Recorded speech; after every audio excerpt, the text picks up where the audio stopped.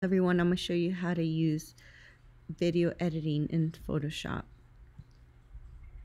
First, what you want to do is you want to set up your desktop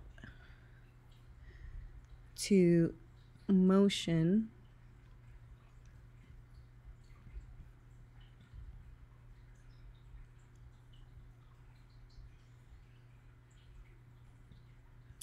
And then you're supposed to see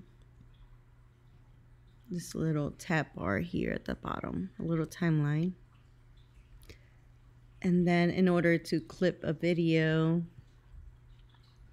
all you have to do is drag down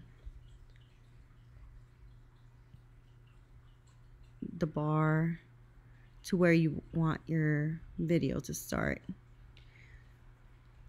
And the same can be done for the ending of your video.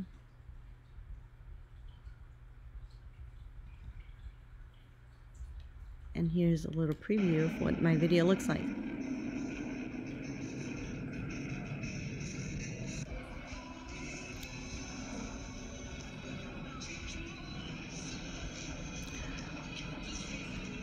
More changes will be made as I keep editing the video, but those are some examples that you can use. Thank you.